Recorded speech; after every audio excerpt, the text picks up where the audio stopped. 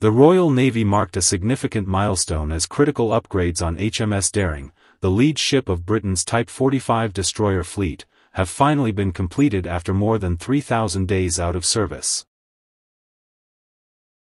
Daring has been sidelined since 2017, spending years in extended refit and regeneration work at Naval Base Portsmouth and other yards, a period longer than it originally took to build the ship.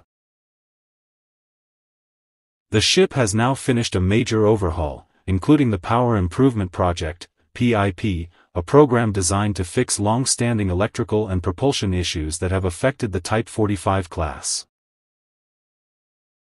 This project replaces older systems with more reliable generators to ensure the destroyer can operate effectively in high-demand conditions.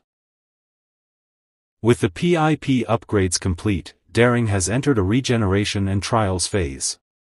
The Royal Navy plans to begin sea trials in late December 2025 or early 2026, after which she is expected to formally rejoin the fleet and return to operational duties.